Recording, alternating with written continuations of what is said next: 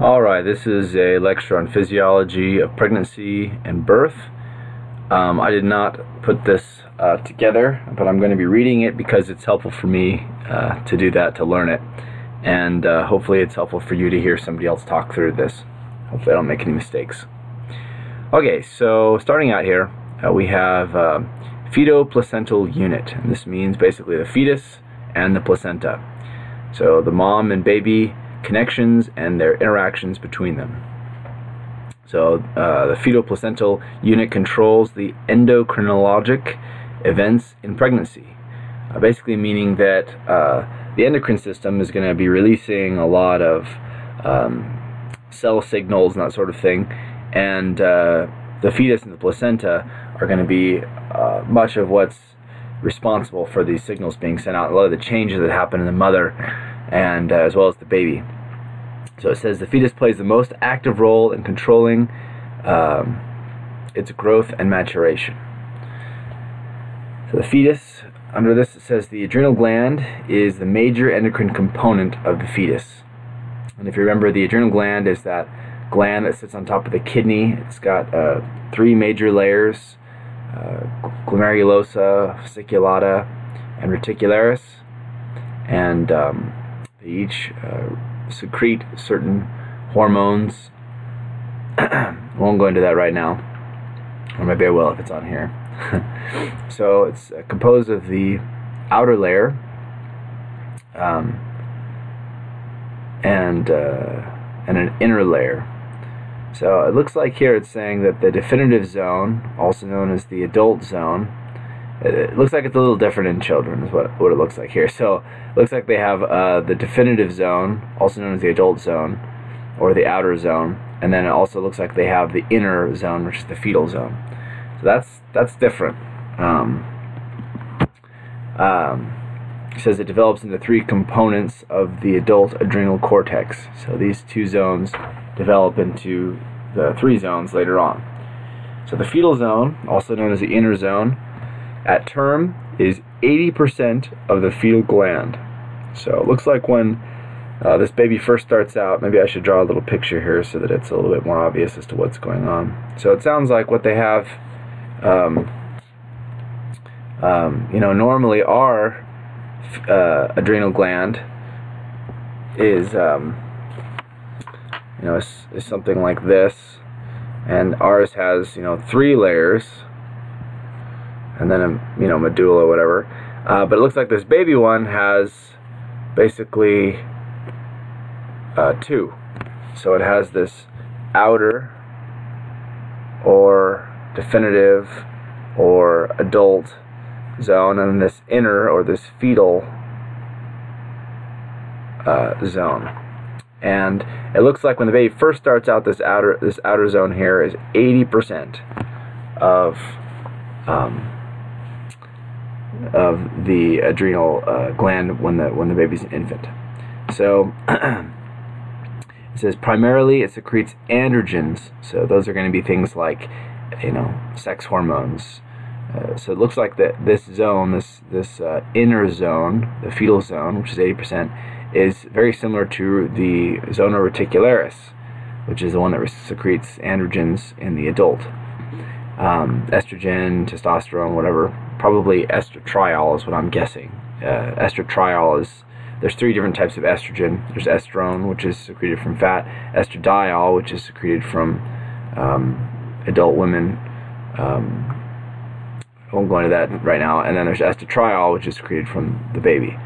So it says it stores catecholamines that maintain fetal homeostasis, and it has other roles, but they're not fully understood. All right, now moving on to the placenta. It says here the placenta contains genes from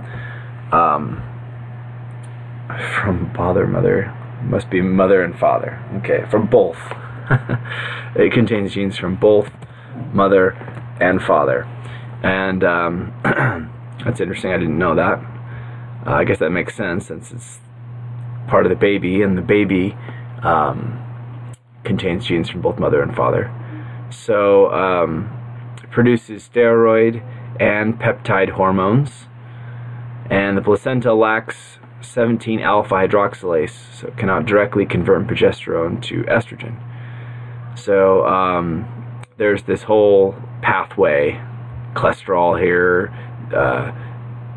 is changed by enzymes into progesterone, and progesterone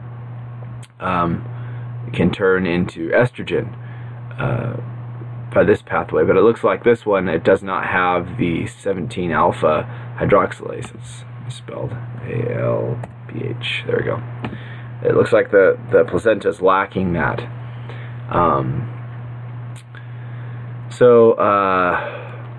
It says, so it uses androgens from the fetal adrenal for estrogen production. So the fetus is the thing that produces. See here, oh, that's interesting. Yeah, look at here. So here's the placenta. It makes the progesterone, but it's the fetus that enables changing that progesterone into androgens, and then into estradiol or estratriol, I'm guessing. Okay, so the mother.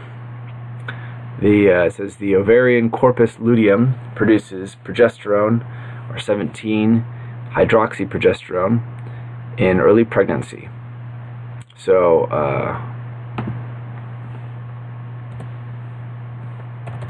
there we go. So inside of the ovary, if we were to look at it here, it's got these different layers. Here's the egg. Oops. Here's the egg here itself, and then around it are these layers, and there's the granulosa, corpus granulosa. Anyway, these different layers around the follicle produce different hormones, and once the egg is excreted, they stay behind and they continue to produce hormones, namely progesterone. And what this is saying is that the corpus luteum is what produces the progesterone via this enzyme 17-hydroxyprogesterone in early pregnancy, and we knew that if that progesterone stops, the baby comes out. So production of progesterone then shifts to the placenta. So early on, the mother is the one producing the progesterone, but after a while, as you can see over here, it is the placenta that ends up making this progesterone, and then the baby kind of takes over. I think that's around 5 weeks, but I don't quote me on that.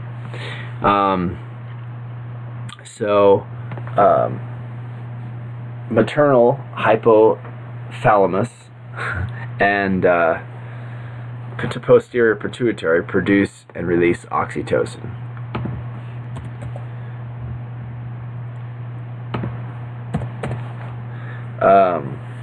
So we know that up in the mother's brain, there is a structure that looks, doesn't actually look like this, but here's a representation of it. The anterior and posterior pituitary. The anterior pituitary is what secretes things like thyroid stimulating hormone and growth hormone and all these different things like that. But the posterior pituitary secretes two things, and one of these things is something called oxytocin. And oxytocin goes to the uterus and also the breasts and causes smooth muscle contraction, which expels the baby but also expels milk from the mother's breasts. And those are very important in that process. So it says that the maternal hypothalamus and posterior pituitary produce and release oxytocin. The reason why it says hypothalamus is because actually the neuron cell bodies are up here in the hypothalamus, and they have axons that come down, and the axons make up the posterior pituitary, and so it comes out of the posterior pituitary, but the neuron cell bodies themselves are in the hypothalamus, whereas it's different in the anterior pituitary, where the cell bodies themselves are here in the anterior pituitary. There are cells in the hypothalamus, but they release small peptide cell signals that travel down via a blood route, not axons, and those act on these cells and then these cells will release their respective hormones. There's like prolactin, and there's just a bunch of hormones that come out of the anterior pituitary, and so it's a little bit different there. So hormones of pregnancy that you should know. So one of them here is the human chorionic gonadotropin, also sometimes called HCG, and this one's important because it's what they use for pregnancy tests. Around 7 days, you can check the mother's serum or blood, and you can find detectable levels of HCG, which indicates pregnancy.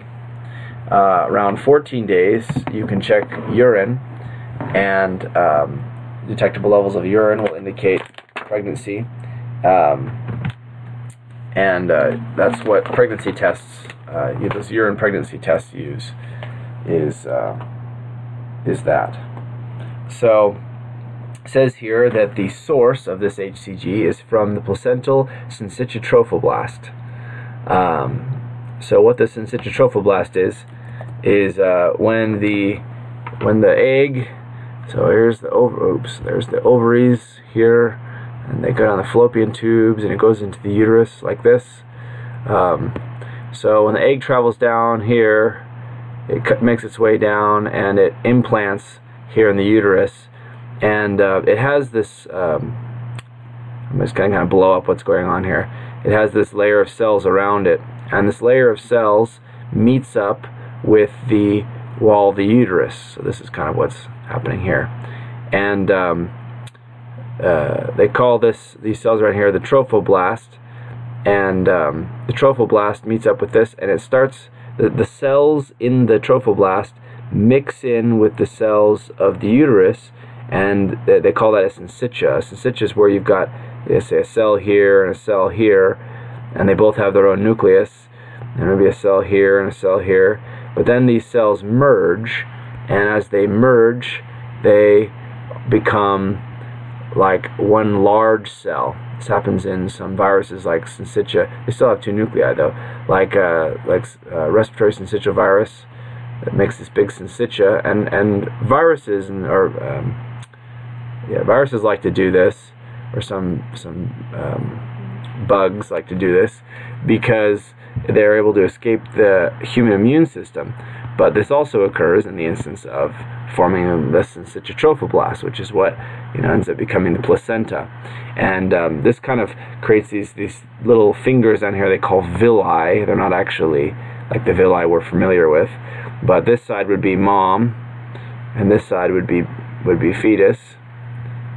And then there's this blood exchange that occurs over these barriers, and this would be the placenta. I guess it's not necessarily fetus, but the placenta, and then this cord will come in here with its blood vessels and go and feeding the little baby. As the baby grows, the fetus grows, and that's kind of how it works. So they call this structure here this syncytial trophoblast as it grows, and it's this thing here that is what secretes the HCG. So the function of the HCG, the human chorionic gonadotropin, function of this is to prevent regression of the corpus luteum and increases the T cells that affect immunity. So earlier, we were talking about how there was, what happened originally is back here in the ovary, there was a follicle that matured, and the follicle had all these cells around it, okay?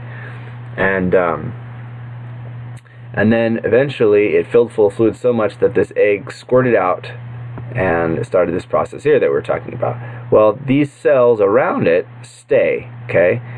They remain here. In fact, they get larger or whatever, and they call these cells, without the egg in the middle, there's no egg in the middle anymore, they call these cells the corpus luteum, and the corpus luteum secretes the progesterone and important hormones that allow the baby to grow properly, and that is maintained from the this syncytial trophoblast is going to secrete the beta HCG, and that beta HCG tells this corpus luteum to stay alive and continue producing. and this increases T cells that affect immunity. Okay, good to know. So other functions of this is it regulates immune tolerance for the fetus and the mother, so the baby doesn't get attacked. So we don't want the baby growing in there. We don't want the mother to think that this is hostile and to her immune system to attack it. So this helps that not occur. Okay, so now something called human placental lactogen, and this is a really interesting one. This is secreted also from the placenta, but basically we understand what occurs in the mother's body is that the mother has all these cells, and these cells have the ability to uptake sugar, okay? And when sugar is going throughout the bloodstream like this, your body has a way of detecting this, and it releases something called insulin. And insulin goes over to these cells, and it opens up these little channels, and it allows the sugar to travel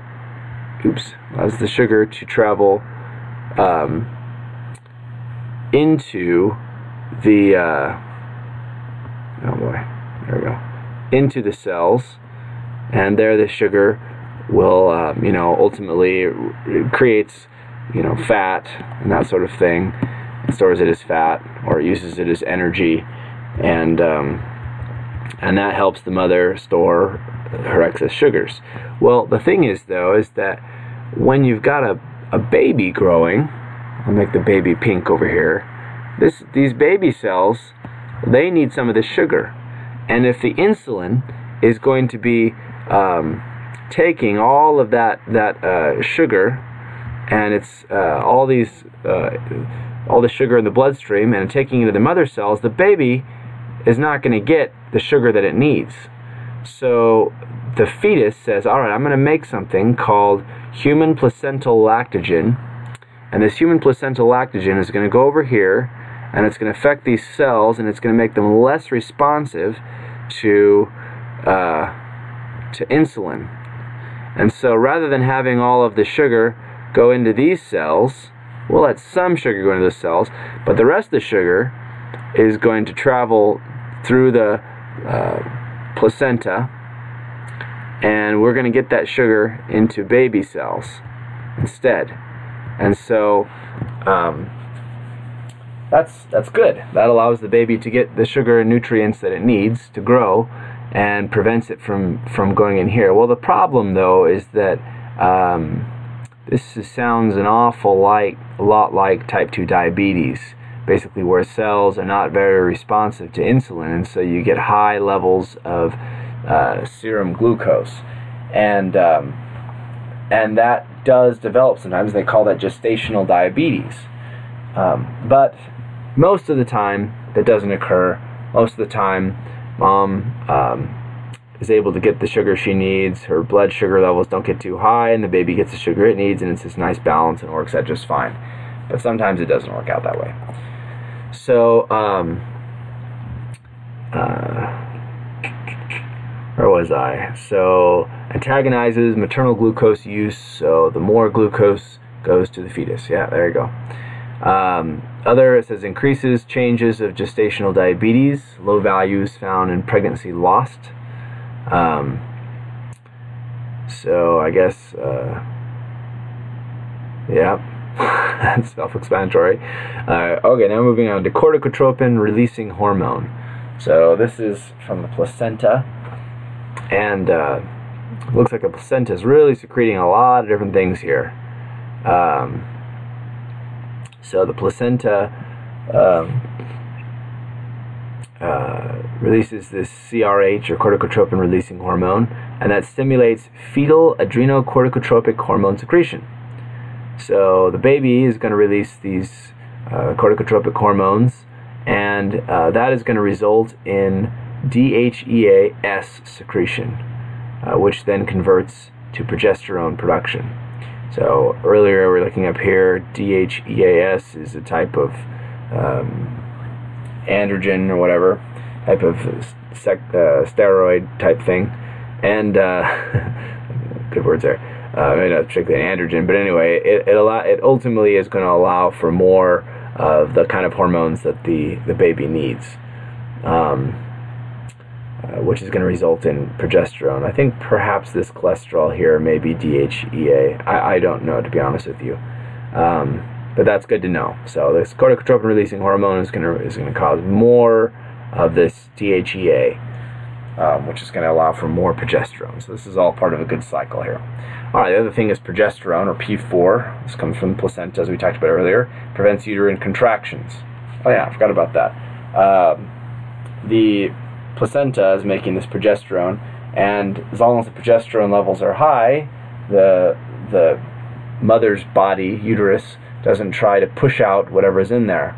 When that progesterone drops suddenly, the result is going to be a menstrual cycle, essentially. It's going to expel the contents of the uterus, and I guess the menses, the bleeding part. Or if it drops suddenly, it's going to, and there's baby in there, it's going to expel the baby. And that's good when you're full term, and that's dangerous when you're not full term. Dangerous for the baby. So it prevents uterine contractions, suppresses gap junctions between the myocytes. So that drops suddenly. Eventually that's going to be a good thing. You're going to want progesterone to drop. Okay, 17, hydroxyprogesterone. So this comes from the corpus luteum. This supports early pregnancy until progesterone begins. So it looks like the form of, yeah, this is going to be what does the job until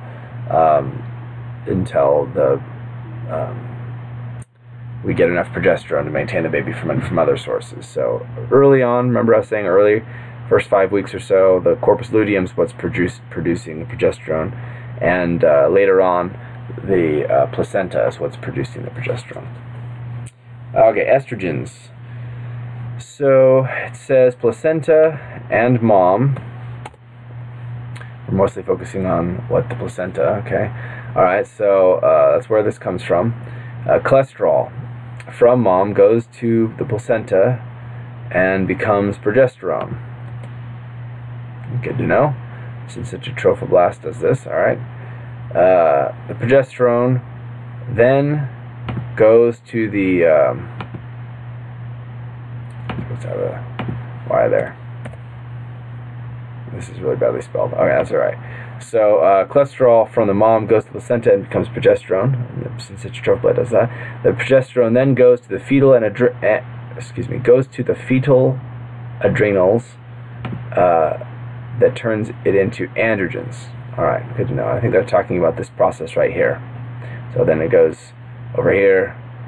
So the placenta makes it.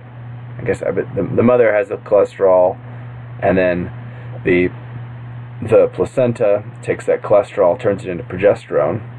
Some of that progesterone goes to the mother and helps the mother's uterus not contract down. And some of the other progesterone goes to the fetus. The fetus takes that progesterone, turns it into androgens, and those androgens in turn go back to the placenta, and the placenta changes those androgens into estrogens, and those estrogens go to the mother and causes her breasts to enlarge and other changes to occur, more things that will allow the baby to survive. This is a good picture. Oops. Yeah, actually I did want to do that, sorry. Alright, so, oh my, there, oh, okay. Okay, so, okay, the mother. So, alright, the ovarian corpus luteum produces progesterone, 17-hydroxyprogesterone, in early pregnancy. We've already mentioned that before. So that must be some particular kind of progesterone. Production of progesterone then shifts to the placenta. Maternal hypothalamus and posterior pituitary produce and release oxytocin. Anterior pituitary produces prolactin. So we were talking earlier about those things that come out of the anterior pituitary, and one of them is prolactin. Prolactin causes the breast structures to increase and to grow, so that the mother's breasts will enlarge and she will be ready to breastfeed. And it's oxytocin that causes the contents of the breast to be released as it tightens down the smooth muscle. Okay, so hormones of pregnancy that you should know. HCG, human placental lactogen, corticotropin releasing hormone, progesterone. Why do I feel like, oh, we did already talk about this. Whew, boy, I'm really sorry. Let me go where I was. Okay. I think we're on estrogens. Lost my place there. Apologize. Alright, so estrogens, source, placenta. I think we already talked about all this. Yeah, we did. Androgens then get converted to estradiol in the placenta. Function, estradiol maintains the estrogen of pregnancy. It increases uterine blood flow and prepares breast for lactation. So estradiol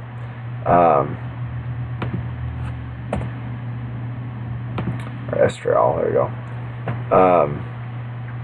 Estriol maintains the remember there's three types of estrogen. There's the estrone, the estradiol, and estriol. Estradiol is the one that's very specific to pregnancy. It doesn't really not really present at all prior to pregnancy, but after pregnancy, it's responsible for a lot of the changes that occur in the mother's body that allow her to carry a healthy baby. So, special note: placenta lacks. We already know that. So repeat there. So androgens, fetal adrenal cortex is where these come from. So this comes from the baby's adrenals. DHEA gets converted to testosterone and then estrogen. Good to know.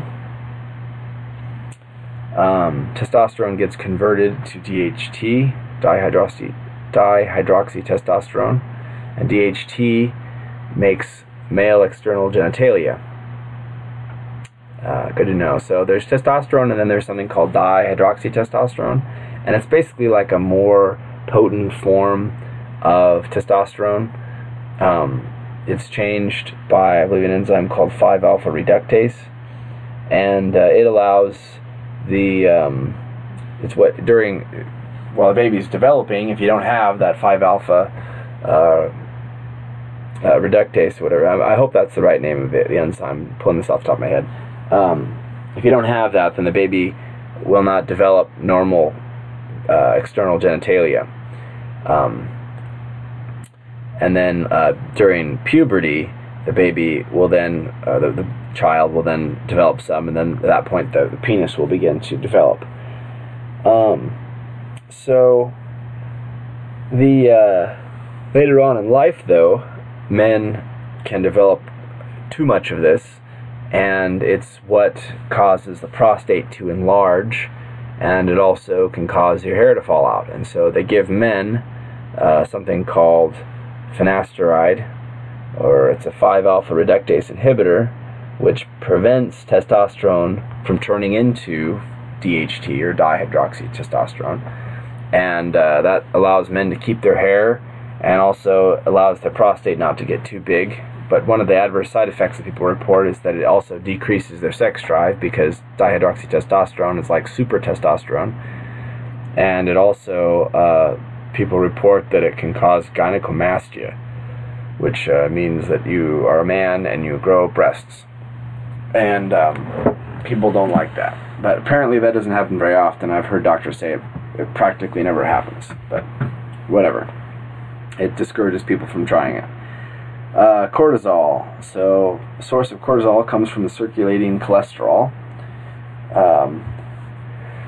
Functions major role in activation of labor by increasing placental release of corticotropin releasing hormone and prostaglandins.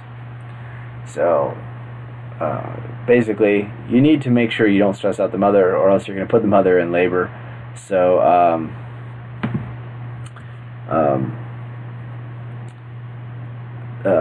this is all a careful balance here. I'm not going to go into detail as to what's occurring here, but hopefully you can look at that and piece it together yourself.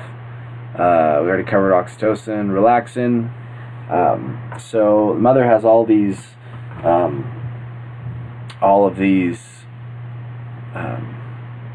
dense fibrous ligaments and things in her pelvis that are holding everything together, and basically in their normal state they'd make it impossible for a baby ever to come out. Well, this thing called relaxin is released from the corpus luteum and the placenta, and it goes down to these dense fibrous connections and it relaxes them so that when the time comes, the baby's head will be able to fit out of the small opening and won't get stuck. So relaxin is an important thing. It promotes implantation, apparently also, and uterine relaxation. Okay, good. Hopefully I wasn't off on the other thing I was talking about because I didn't mention it, but that's my understanding of what it is. Apologize if I made a mistake. Prostaglandins. Placental production from arachidonic acid. So it looks like the placenta makes it. It takes the arachidonic acid and turns it into prostaglandins. And this is part of what initiates labor. So I remember prostaglandin E2 is really important in labor, and might be something that might be on the boards for you.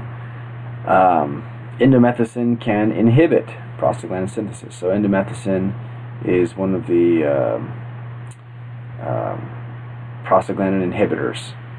So you can take that, and that will stop making that, which would probably stop labor. So what hormones induce actual labor? So there's 3 phases here, or I guess 4 phases if you include phase 0. So there's quiescence, activation, stimulation, and involution. And talk about these. Phase 0 is known as quiescence. So there's no labor or the part leading up to labor. So it's not even starting to start. Progesterone maintains the pregnancy and prevents contractions. Progesterone is kind of what prevents the mother from actively pushing that baby out. Eventually, that progesterone starts to decrease. Phase 1 activation, uterine stretch signals. So the baby gets so big, it's pushing down on the bottom of the uterus there, the opening, and that is going to cause this activation of the myometrium, or the smooth muscle, and it stretches out those gap junctions, and they start to contract. And this happens for quite a while. They call this false labor, like 4 to 8 weeks or something, kind of stretching its muscles to get ready to push that baby out. So then the fetal hypothalamic contraction, fetal hypothalamic pituitary adrenal axis, to the corticotropin releasing hormone in fetal hypothalamus causes the release of adrenocorticotropic hormone, which increases cortisol and androgen production in the fetus, which causes increased contractions. So it looks like you have too much corticotropin hormone or adrenocorticotropic hormone or whatever. Those are like our stress hormones, and if it looks like you release too many of those, it's going to cause contraction to occur. So that's why they don't want women to be stressed out. If she has a really horrible, stressful event, it can actually induce labor. Phase 2 now. So we went from quiescence, now we're activated. With activation, we've got the stretch occurring with those smooth muscle cells. We also got corticotropin releasing hormone causing adrenocorticotropin hormone to be released. Now in stimulation, phase 2, this probably begins with the placental production of corticotropin releasing hormone, which is stimulated by glucocorticoids. So prostaglandins induce cervical ripening. That's what they call it when the cervix starts to thin out, and increase uterine contractility. So this is where you're really getting close. Last part of pregnancy, the baby's head is getting closer, the cervix is ripening, and then phase 3 is involution. This is the expulsion of the fetus, which is done by oxytocin. If you remember, oxytocin was that thing that actually causes the smooth muscle to clamp down. It happens in the uterus, but also happens in the breast. And the cell bodies in the hypothalamus release down their axons, which are contained in the posterior pituitary, release this oxytocin, which will cause the milk to come out and the baby to come out. Alright, so next we're talking about the cardiovascular changes in pregnancy. So arterial blood pressures decrease and hit their lowest point at 20 to 24 weeks. Diastolic blood pressure falls more drastically than systolic. The supine position accentuates venous compression of the inferior vena cava. I should probably talk about this a little bit more. Okay, let me talk. So arterial blood. So when the mother becomes pregnant, hormones, one of the first things that's going to happen is her venous system increases in its capacity. In other words, the smooth muscle in the veins become relaxed, and so it's almost like the full container of her blood is larger. And when the container of the blood is larger, but you don't increase the amount of fluid in the container, that's going to cause a decrease in blood pressure, because it's like you've got a tiny bit of blood in this huge container. That ratio is its furthest apart. In other words, the least amount of blood versus the largest amount of relaxation at 20 to 24 weeks. Well, following that, the mother's body starts releasing more of those signals that cause her to retain fluid, and her blood pressure, because she starts retaining lots of fluid, is going to start increasing, and her blood pressure will eventually become about normal towards the very end. By the end, she's at a normal blood pressure. It fills her body fills up that empty container. So the diastolic pressure is going to fall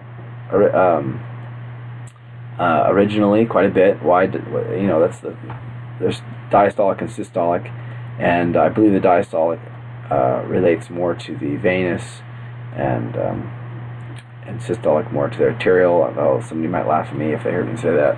That's not correct. Supine position, so that means laying on your back. Prone would be laying on your stomach. So a supine position is actually going to accentuate the venous compression of the inferior vena cava. Think about it. Baby's pressing down on the inferior vena cava, which is located near the spine. So that's going to make that venous compression is going to accentuate this blood change in the mother, producing a fall in venous return and a decrease in cardiac output. Just getting less. You get less blood coming back to the heart. Then you're going to get less blood to the heart, because the inferior vena cava is being crushed. And if you get less blood to the heart, the heart's going to have less blood to push out from the heart, so therefore your cardiac output decreases. So that's why women need to lay on their left side, and that avoids the inferior vena cava from being crushed, which allows her to have a more normal cardiac output. The mother's cardiac output does increase during pregnancy, eventually, because she has more fluid in her, and with more fluid, that's going to allow more fluid to get to the heart, which is going to increase cardiac output. Theory of physiology revolves around elevations of aldosterone, vasodilators like prostaglandins, atrial natriuretic peptide, nitric oxide, reduce arterial tone, and increase venous captance. So what they're saying here, aldosterone causes you to retain salt and also retain water with it.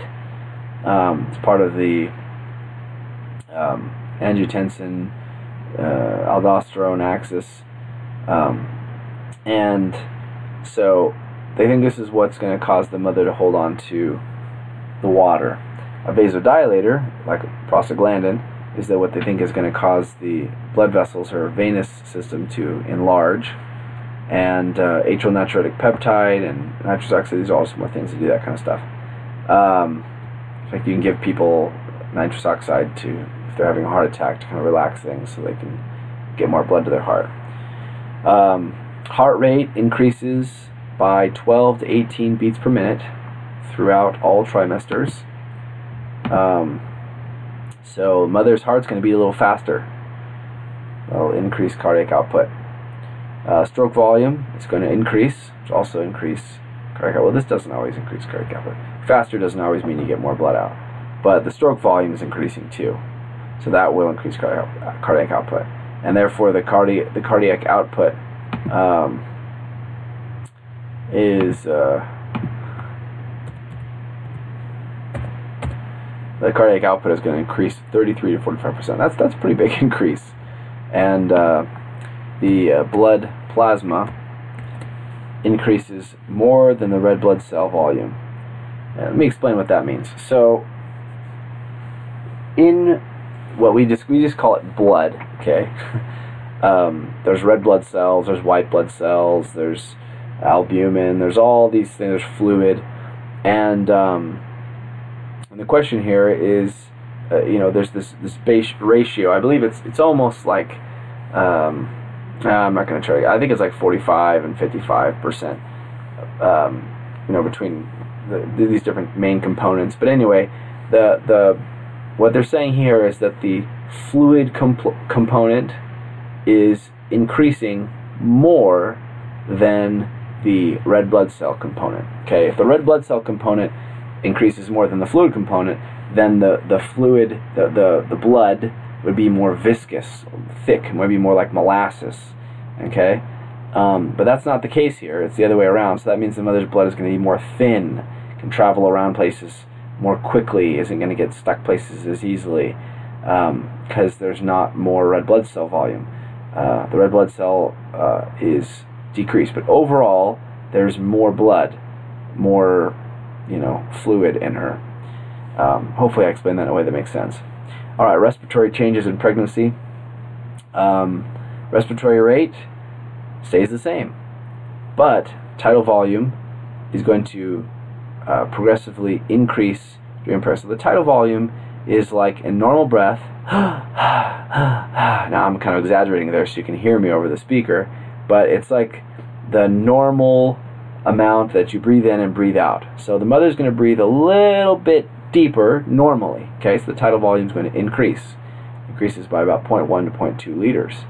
So the total volume is equal to the air breathed in and breathed out with normal. Sorry, tidal volume is the air breathed out with normal breathing. Okay, so just normal breathing is going to increase a little bit because the tidal volume increases.